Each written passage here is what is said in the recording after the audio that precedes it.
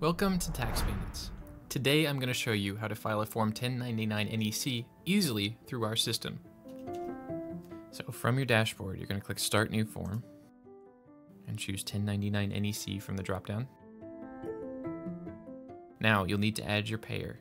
You can do this manually, entering all the information here if there are no payers in your account already. If you have a payer in your account already, you can select them from your address book. Then same for the recipient, you can add them if they're not in your account already, or we can just select them for the address book for this business. Once you've entered all your payer and recipient information, you can add an account number if you wish, or if not, we'll auto-generate that for you. You can also indicate by checking this box if the IRS has notified you twice within 3 calendar years that the recipient provided an incorrect TIN. If not, just leave it unchecked. Then we'll move on to the actual content of the form, entering non-employee compensation and checking if the payer made direct sales totaling $5,000 or more of consumer products to the recipient for resale. If not, just leave this unchecked. Enter any federal income tax withheld. And if you wish to add state information, just select your state from the dropdown. Enter any state income tax withheld. The state number will be automatically added here, and the state income will pull from box 1.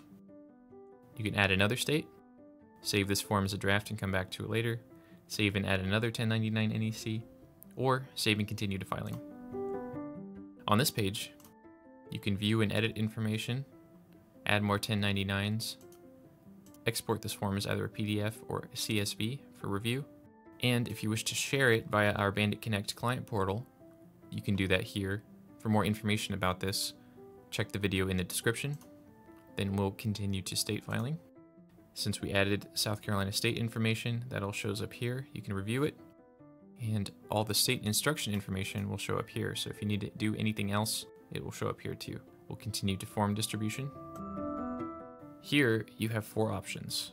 With the Bandit Complete package, Tax Bandits will both provide online access to recipient copies to your recipient and postal mail them a physical copy.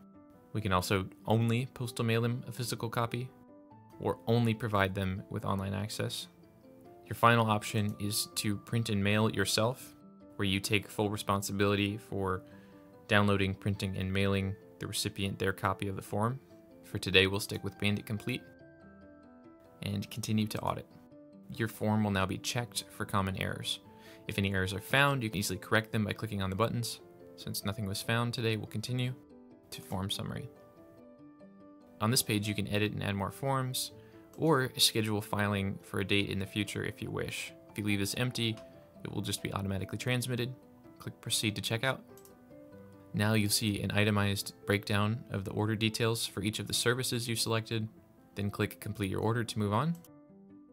Acknowledge our credit card usage statement. And you can select a credit card if it's already in your account or add a new card if you don't have one or want to add another. Confirm that you have the authority to use this credit card and click Pay and Transmit. And that's it. Stay tuned for email updates on the status of the form. And if you go back to the dashboard for this business, you can view information about it in the Submitted tab. Thank you for making Tax Bandits the #1 e-file provider in the industry. If you have any further questions, you can contact our support team by phone number at 704-684-4751 or by email at support@taxbandits.com.